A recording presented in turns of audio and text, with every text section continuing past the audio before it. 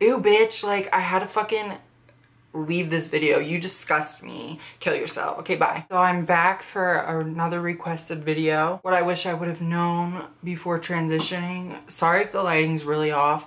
There is a storm coming and I have a really bright artificial light right here, so it's making me like look really weird. I tried this space bun hairstyle. Tell me what you think. I don't know if it's my first time doing it and I feel like I am kind of into it, but I'm kind of like, I don't know how to feel.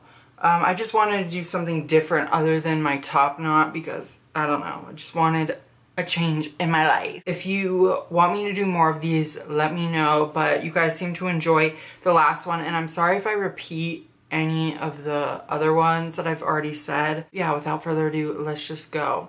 So, the first thing I wish I would have known before transitioning, looks and body, like the look of your body, become more important. And what I mean by that, and this will tie into the next point that I wish I would have known, but people focus more on your looks. Obviously, this obviously doesn't apply to every single person in the fucking world. When I lived life as a male, my looks didn't, like, I didn't really, I don't know, it's hard to explain. Like, people weren't always focused on how my hair was looking, if I was wearing makeup or not.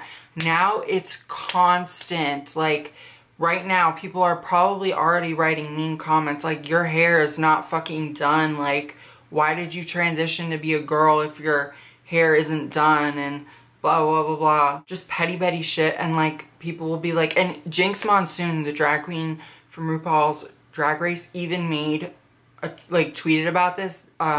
She was like, the only reason I found out, or the only reason I know I'm fat is because I started doing drag.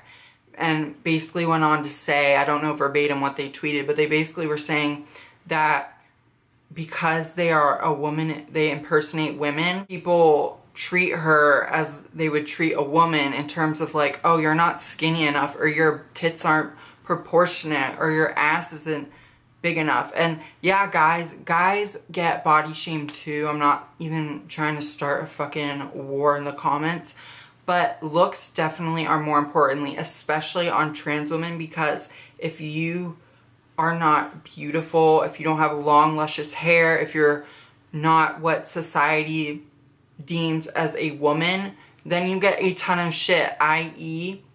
the bathroom laws going on right now. Think about it. They're saying that they don't want men putting on wigs and going into a bathroom.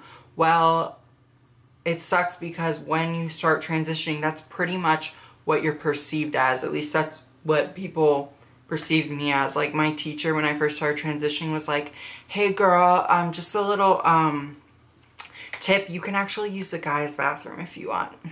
Basically like hinting to me that, like, you know, that's something I definitely didn't really realize. Like, I don't know. I don't know. I'm just doing personal things. So if you already knew that, then good for you. But I'm just trying to let y'all know what's up and to be ready for that. You people are going to definitely, if you are having an off day and you are on the internet or whatever, people are going to either give you dirty looks in real life or they are going to write mean comments about how ugly you are. Next point, which ties into the first point, if you are not the embodiment of femininity, is that right?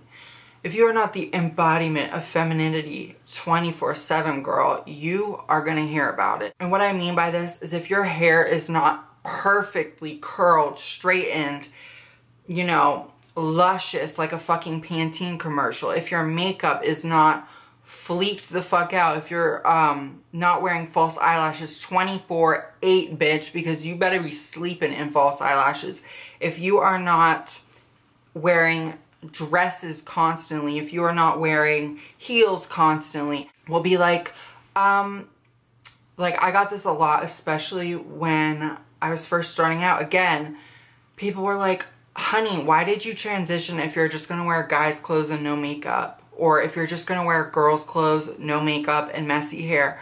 That's not what a woman is. Like, why did you transition? That's why you transitioned, is to wear makeup, heels, and do your hair. Like, you're not a real tranny. Oh yeah, get used to hearing the word tranny because people are gonna constantly call you that. I feel like it's like, that's like the word faggot. Like, I don't know. That was stupid. That's like obvious. If you're not, and especially again, this kind of is different if you don't make videos and stuff and you're not really active on social media, this will become probably really different for you. But I've even gotten this from people that I know in real life. Will be like, girl, why aren't you like wearing heels all the time? Girl, isn't that why you fucking, you know, cut your dick off, girl? Like, honey, like, I'm like, literally, shut the fuck up before I beat your ass up. And it's really frustrating because cis girls, they don't get questioned about like, oh, I see, like, you don't really want to be a girl, you're not wearing eyeliner today, stupid shit. So get used to that, because if you're on the internet, you're gonna get a lot. And when I was a guy in makeup, I never got that shit. If I didn't wear makeup that day, people were like, yes, bitch, keep it this way, you look fucking sexy as fuck. Now if I don't wear makeup, ew, bitch, like, I had to fucking leave this video. You disgust me. Kill yourself. Okay, bye. It's just beauty standards, I guess. I don't even know what you want to equate that to, but yeah. Only if you're on the internet, though. That one's kind of like a YouTube thing. Emotions. All right, so before, I feel like I might have said this before, but hormones, when you are transitioning on hormones, like pills, shots, whatever, patches, which, by the way, I would recommend pills. Don't let your doctor give you patches. They fucking made me break out and would, like, literally burn my skin. Anyway, I can do, like, a video on that, too, if you want me to. You will get your hormones adjusted. Like, you'll get them increased and sometimes decreased if your blood tests come out wonky or whatever. Get used to blood tests, by the way, because you're going to be taking them very often. Like, needle blood drawn. But while you're switching dosage and getting adjusted to dosages, you get very emotional. And if you're a person like me who battles depression and stuff, that shit does not mix well, girl. It's really, really hard, and I feel like no one touches on this. Like, people are like, yeah, like, I get kind of emotional, like, you know, I, like, actually have a little bit of feeling now. Bitch, I was a heartless motherfucker. I had no feelings, and then after I started hormones, bitch, I will cry. I started crying the other day, like I said in one of my vlogs, because of a Shark Tank episode. Bitch, what is emotional about a fucking Shark Tank? Are you kidding me?